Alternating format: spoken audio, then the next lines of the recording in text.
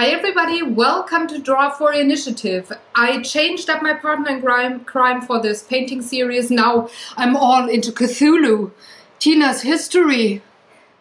Are you coming out now? Alright. She's not. She's here. But she was like, you have to do it all on your own. I'm not here anymore. That's why I took Cthulhu as my partner in crime. He's looking at me a tiny bit sad now. Anyway, today, her and I, we're going to have a very special episode again. It's one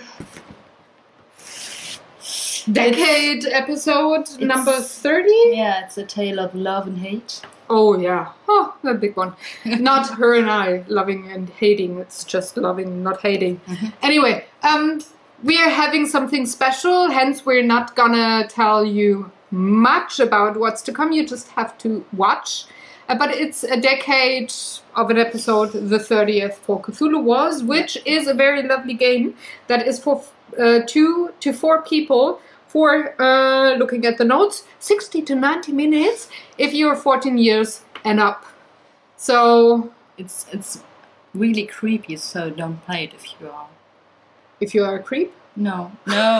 You can totally play that when you're a creep. Promise. The creepers board game.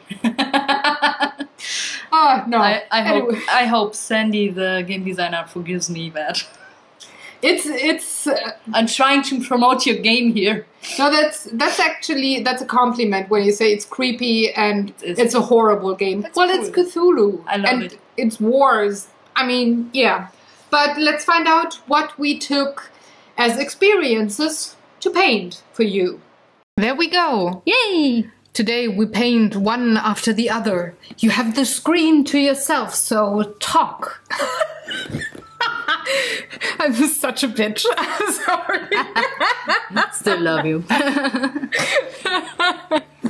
Oh boy, it was really weird when editing that it's just your name and it felt quite alone. One man show, one woman show, whatever. One human being. One Cthulhu show. But you have the tiny figurines. Oh, and there's somebody including. Yeah, we should have totally blend in your name when you are just going in there for. No, it's your screen. Okay. You have the stage. Yeah. All right. You do the lovely planning and outlining and all the things. You actually you compose the painting there, and I'm just looking over your shoulder and saying yes, yes. You are totally just standing there. You're doing that one. I would never do that. Why not? Because I'm a nice person. I'm not, excuse my French, an asshole. I'm a nice person. Only if we play board games, we're not best friends. Oh my gosh. At least when we play competitive. Don't get me started on that. But once we stop playing, we're best friends again. Jekyll and Hyde are totally kindergarten children for that purpose. And it was your German lesson of the day. Yep. Yeah. It's not called... Well, it's called kindergarten for a reason. It is. Yeah. But for the outlining, composing kind of a painting, which of the bigger bosses did you like best to sketch? Cthulhu did work out best. Maybe because I started out with him, and if I paint and draw too long, I'm starting to get to lose focus. And as I told in other episodes, it takes a huge amount of concentration. So Cthulhu turned out best and was the best model to have. But I also like how Nyarlathotep and forgot that other guy's name. The red one or the yellow? No, the red one I remember, but the yellow one, that eyeball thingy. Let's put it this way. I know 3 names of the universe. I can say 1. All right. So can we please say yellow, red? All right. Well, green is Cthulhu. Blue is the one you just said. But yeah, can you please? Yeah, right. Help me out here? So I liked how those 2 turned out because of those two, I did change the most in position and perspective. So it was a bit harder to do, but they turned out all right, I guess. But of course, the main theme here is Cthulhu. Yeah, as always. I mean, games named after him. The whole universe knows him for that, and yeah. So, but the other guys are cool too. So, there you have the yellow the eyeball blob. thing. The blob, name I forgot, and the blue one is Nyarlathotep. So, Daniel liked Cthulhu best. Yeah. Too. So he joined us with what we liked most. Yeah, but I have to thank Sandy here for that, because the figurines I have there as kind of a model, they are so awesome, awesome. So detailed, so it's really a pleasure to paint them and to draw them, I think. So at least I felt so yeah. Messing with the lights there. Soon we can play with other armies. Yeah, we had late night dinner there. It was really late night. It was I had shortly days off. Before. Yeah, it was the you're getting older day. Then. So you had the next day off, and but it was like 11:45 or something, like midnight almost, where you were still drawing, and that is usually not your time to work. So I was super impressed with you still going to get the I really monsters felt like I was in the mood for that, and so I was like, fuck it, I'm just gonna go through all that so you can go on with the next layer, and which I did the same night. Oh yes. Yep, that it was a long night. Yeah, it's amazing how it might be that you in the audience are feeling, this time around the video is way slower than usual. Well, it's not. It's just that instead of having both of the streams be played simultaneously, how does that? We played it one after the other. That is why it feels maybe a bit longer. But it took really a long time for you to sketch. And there's just so many details that you had to put in there. I was actually impressed that you didn't take 14 days longer to sketch them out. You in total took 199 minutes. And I took 208 minutes. Yeah. So we're just 9 minutes apart. Nice. You totally planned that. Oh, really. Totally. That's the goal of those cooperative paintings. Every 10 episodes, of course. We have the next one planned already, and oh yes, that's going to be interesting. As always. So, as we go along and watch me just sketching out there, maybe people don't find it that interesting. I wanted to ask you when... Yes, I will marry you. Oh shit, I'm already married. Sorry. Oh. Now we can solve that problem. No, we can't. I married my soulmate. Sorry, but you've got another one. I had to jump at that opportunity there. I'm sorry about that. See, Daniel joins us at the stream.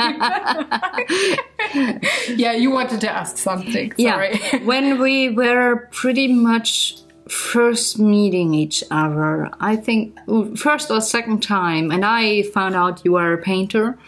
I was asking you what? Walls,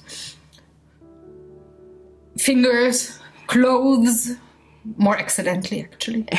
But pretty much anything. Yeah, and I asked you about what materials you usually use. Yeah, pretty much anything but. Anything but? Oils. So why didn't you like to use oils? Because I'm impatient and I don't want to wait forever to be able to paint the next layer. So how did you feel using exactly oils? The same.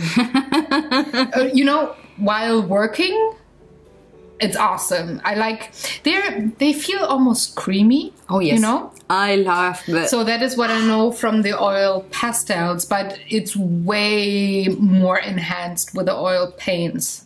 That creamy kind of a feel, and I actually liked it because, well, you can make funny things for the background. I use it a lot for the sky, and you will see in a minute here. I'm not gonna spoil that. You have to watch, folks. This is actually my first oil painting. Ta-da! You're there with me.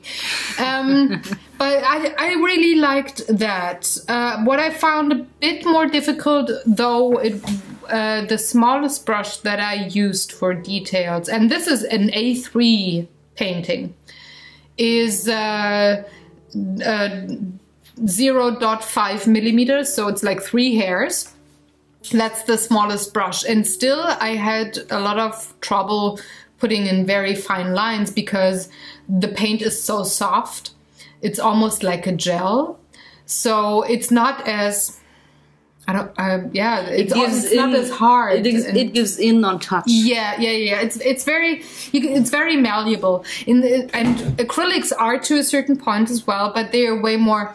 They're like, bam, I put you down, they stay there, and the oils are like, I'm gonna explore the rest of the painting. What did you do there? You know, they're very soft. So it was way more trouble to get the fine lines done. I did in the end, but not the way I was used to it. What I didn't like about the oils, and that is why I'm not gonna have it as my main medium, is the waiting time between the layers. And yes, there's media that you can add, so dries or hardens faster, but then again, I could use acrylics then. That's not the point of oil painting. If I use a medium, I want to use it the way it's supposed to be used, and oils are supposed to be for a slower process, very, very smooth, very detailed, very, well, you know, the feeling of oils. And if I paint with those, I want to have that feeling, and I don't want to have the acrylic feeling. But I'm too impatient. I would have tons and tons of UFOs in my studio if I would paint with oils. It's just because, you know, that's one other thing that I actually, well, not realized, but just got reminded of it in like a big way. I know that I'm an intuitive painter, and that I have a different kind of a brush stroke depending on my mood each day. So I have to get things done to have it be done in the same brush stroke if I want that, if I want to have something very harmonic. And for the life of me, I was waiting for the right days to have the same brush stroke for the second part after your second sketching. And I was, let's say, a tiny bit frustrated when those days didn't come and I had a deadline because we have to schedule the video and I have to have time for you and I to have the voiceover. And so I was like, come on, Day, come on. That was it's like, yeah, Sarah, you're go with the acrylics most of the time. It's more like it. But once in a while, or if I'm maybe not under pressure and now I have the song in my head. Yep. You're welcome. Same here. I might come back to the oils, or have it maybe as the last glossy layer in a mixed media painting or something. But I'm not gonna make it my first medium to go to. But I love the colors; they are so bright. They are. They really are. And I love the smell of it. I cannot paint hungry because they smell like French fries. That oil, that linen oil, flaxseed oil, whatever you want to call it, that you have, it smells like food. And if I paint hungry, oh, that's a bad thing. It's like, oh, it smells like French fries. Yeah, to me it smells like a typical, mostly Eastern German food, Pellkartoffeln, Quark and Leinöl. Oh yeah. I cannot paint hungry because I like that food. It's like, yeah, so it's pretty much just cooked potatoes and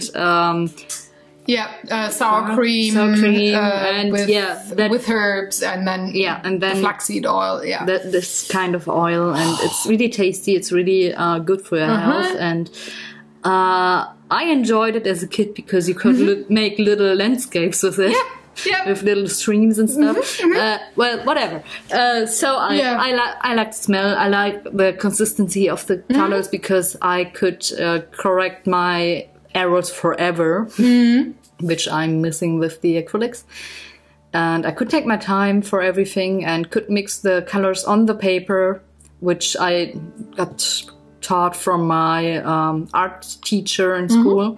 So I pretty much stick with that for a long time. I didn't like to mix on the palette. So, but you pretty much know that because I'm nodding big time here. Yeah. It's like dubstep. Music without the music. It's like okay, now I have dubstep Sarah in my mind. Let's get that off. No, it's not pretty. No. Sorry, no. Not because of the Sarah, but dubstep. And the combination. Yeah, not pretty. Bit funny though. Yeah. So yes, I have to admit I was a little bit envious that you got to do the oil paintings part. Well, next time around, I'm very happy to let you do that. Well, maybe the detailed part. I'll just be happy to add the last details and just put the structure into the guys, and that would have been the thing I would love to. Oh well, we will very likely have a game that would be very suitable for oils. Yeah, maybe we will do that sometime, or maybe in another context. We never know what's coming, but I'm always open for that. Whatever. So I think it's quite an interesting experiment for both of us. Oh yeah, it is. Because you can see that background back there with the sky that you did. We talked in depth about what we wanted to do there and what we wanted to achieve. We wanted really, when Cthulhu comes, the world goes down. We don't have a way to avoid that, and we wanted to. It's like a hurricane at night. Yeah. When we get thunderstorms here, we have that what we both at least call a sulfur sulfur sky.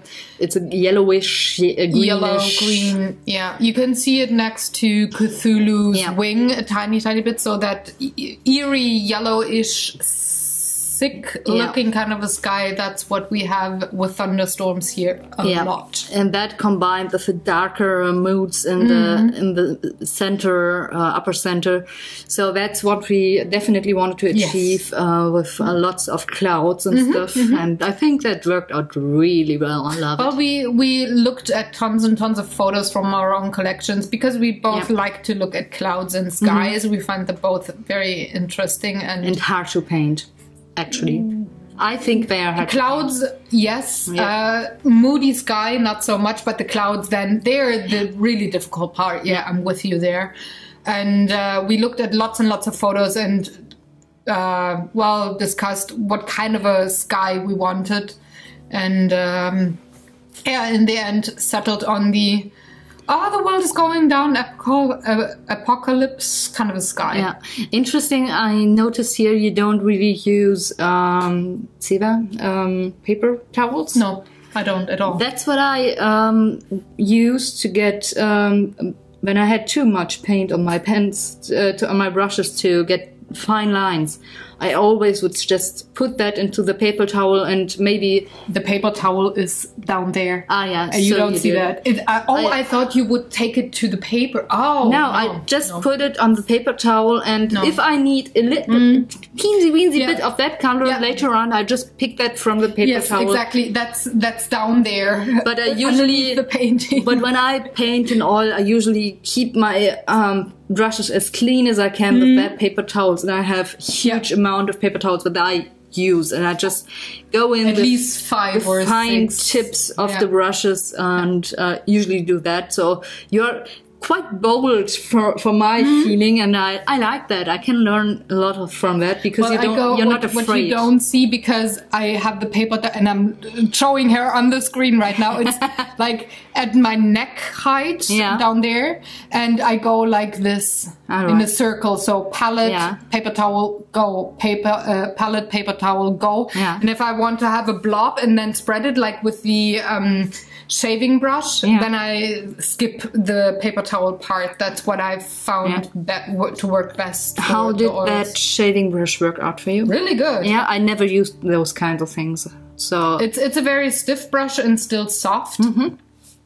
And it really works well for blending and getting rid of the brush strokes. I also use it with acrylics, but now I have to have another one, or I have to dedicate another one, because I never go back with the oil used thingies, brushes back to acrylics. It's but like that. Yeah, I find makeup brushes or shaving brushes work best for that blending. And it worked, like I said, it worked a tiny bit better with the oils because they are so creamy. With the acrylics, I gotta work a bit more to achieve that that effect, or I have to work with a tiny bit more water to blend the same way. And here I just didn't have to. Interesting thing I'm noticing here, when you finished your first layer, I think we were talking about, beforehand we were talking about what color palette we wanted to wear for the other ones. Yeah.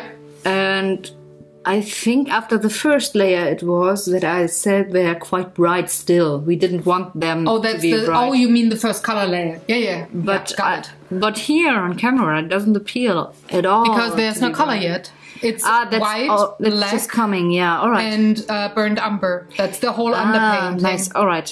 Now I see, because you used a little of yellow already there, so I was like, oh my. That was a mishap. It's all right. Now we go to the colors. That's another day, and now I'm glazing pretty much, and there's like the pure color, and I'm gonna tone it down with a bit of burnt umber, so that brown that I also used for the first layer. But I didn't expect to be the oils. I mean, there's just a teeny tiny amount, it's really, mostly you oil. Can't see that. It's not much at all. It's like it's highly pigmented. I didn't expect to be the glaze as bright, so I had to tone that down quite a bit. It was like comic almost. But the shading in the first layer was really amazing. I really like that. Thank you. So it's just I think you said you didn't work a lot with glazing when you were painting the oils. It's like wet and wet, that's more your thing. I find that when I start with a new medium that I have no clue about, and that's the first painting, and it's not just a test painting but one for the series, it's like I find that too intimidating. So the less colors the better, and black and white and brown I cannot go wrong there. So that's why I said, okay, I definitely have to go with the glazing just to be less intimidated, I'd say. All right. And it worked out to the point that I said, okay, I don't need to have a test painting beforehand. It's enough to watch you paint, like the giraffes that you did. And then learn about, the technical side of things, how the medium does behave, and go right into the quote-unquote real painting there. Just look at that portal on the right upside. I really enjoy how bright it is. You didn't do much there, but it's just shining. The teal color that you have, and the white. What I also found interesting and a bit scary at the beginning, but I guess you just don't have to take care of that as much with the oils than with the acrylics, is that in the bundle that you bought for the oils, there was no mixing white. There was just the titanium white, which usually dulls colors. And I was kind of afraid, it's like, oh, no, I'm gonna use the titanium white. Oh, no, it's gonna dull all of the colors. And it does not with oils. I wonder if it is because of the medium itself, or if would there have been a mixing white that the colors would have been even more bright, that it actually dulled the colors, but it wasn't recognizable because with acrylics it's such a big difference. I don't know. I would have to lie if I said I knew about that. I have no clue. Honestly, I'm not lying about that. I don't know. So I like what you did there with the landscape, how you managed to do the water, and how you used some of the blue for further giving that to the sky over there. It's really good. Got it's it. Nice. Okay. Yeah, that's something that I always tell you, reuse it somewhere else so it's harmonic. And I didn't even think about it. It's just, I use the water blue, which is the Prussian blue, the warm one for the sky, and the yellow of the eye blob thing, for the sky. Yeah. I didn't even think about it. That's weird. Okay. Things you learn about yourself. It seems I was zoning out while painting, which is always a good sign. It means I'm relaxing while I paint, and that is that nice. messy bed head you see down there is mine, by the way. So Well, your name is on the screen. I just for in case people wondering. Yeah. That was something that I was, again, kind of scared because I didn't know how the pencil or the charcoal work on top of the oil. If you would be able to then have those very tiny figurines drawn and detailed again, or if it would behave just as badly as it sometimes does with the acrylics. But you managed pretty well. You did only maybe have a bit of a bad word there, just maybe once or twice that you had a bit of trouble, but because I couldn't erase what I did. I couldn't erase it. But it seemed like you were able to work well enough for you not to be frustrated. At times it was hard to get the pencil be seen. So for the outer lines, for the strong lines, I used some coal just to make them more visible later on for you, because I didn't know when you would be able to finish it. So I wanted to give you a manual on where the figurines would end and stuff. So that's pretty much you can see it from that angle quite well, I guess, but when I'm trying to put something on that yellow one, you will see it's hard to figure out the lines there. That's why I really, I was impressed because I have some acrylic paintings where the acrylic paint was rather thin. It was totally dry, and still I couldn't go with a pencil on top. So I thought, oh gosh, if you have break that there, or what would happen? No, it just wouldn't go. No. And I had to use charcoal or pastels or oil pastels or like a permanent marker. It just wouldn't have any graphite on the acrylics. All right. Sometimes that happened. Sometimes it worked totally fine. So I was kind of like, oh, I hope it works. Oh, I hope it works. Oh, I hope it works. It's pretty much the subtitle of Cthulhu Wars. Oh, I hope it works. At least for this painting, for me. It was, parts it was surprising, parts it was scary, parts it was like really tense, and parts it was just zoning out in it. Just like the game itself. Bam! Yes, pretty much. Exactly. It's like, let's paint a triptych over more than a month's time, and try to have it be consistent. It's like, well, the original idea we had when we planned that painting was kind of those what are they, Renaissance? Those battle scenes which you get over huge canvases, and you can see them I showed you, like Napoleon. The Hungarian War, and also Washington Revolution. Looked at those. So Waterloo, all of those. Usually those peculiar scenes where you have this lighting coming from somewhere back and watching into a valley where two armies are fighting against each other with such an this eerie feeling coming from the colors and the setting there, and lots of movement, and so we had that in mind a bit when we planned the painting. So how do you feel about that now when you see the background? Yes.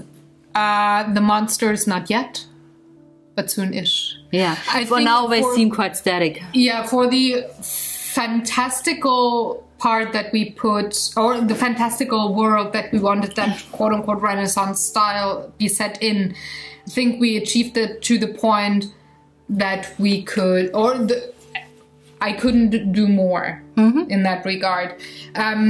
We might have been able to achieve it for a way bigger scale, like maybe a huge canvas or a wall or something. But on an A3, I think it is the farthest we could have gotten. I think we achieved it way more with the background than with the monsters. Yeah. But then again, they're the fantastical parts, so I don't mind. But right now it looks kind of static. It's funny, the portal sparkles, they change it up quite a bit. Oh, they do. I can tell pretty much that they did. They just add some magic to that. Yeah. Like and movement, I think. For now, like you said, it's pretty static. Yes, it is. But alone, having you added those shades that you did just now, it changes the thing up quite a bit. Yeah. I feel it's a difference already. So, I think for first approach we did well. Yes, we didn't shit the bed. No, that's really my feeling about it. When we started that, I was thinking, okay, either it's gonna be like full on awesome, or totally we're just gonna be crappy at it because we're trying too much. So I don't think we screwed up. Really not. We didn't have an epic fail. No, let's put it this way. There are some things, and there are gonna be some things that we are not happy with, not at all. But I think as a whole, it's really all right. It's a good painting. Just a few highlights, and we're done. Yeah. And then comes the creepy part. Yeah. That you're not going to see on camera. You didn't. Because the video is done now. It's done. I hope, or we hope, you enjoyed this 30th episode of Draw for Initiative. Next week, we're going to battle each other again with the paintings. Just like in the usual style. We're in season 4. Welcome, welcome. If you have any questions or comments, please leave them in the comment section below. You can give us a thumbs up if you like this video. We would appreciate that a lot. Also, you can share it with your friends or subscribe to the channel if you're new. And if you want to acquire any kind of paintings that we do on the Draw for Initiative, please hop on over to Tina's Etsy store. It's in her Twitter, and everywhere the Twitter and stuff is linked in the description box below. Or if you want to have my paintings to be looked at, then please go to my webpage. It's also in the description box below. And we would be happy to see you back next Wednesday, 9 AM CET with a new game. Have fun, everybody. Bye!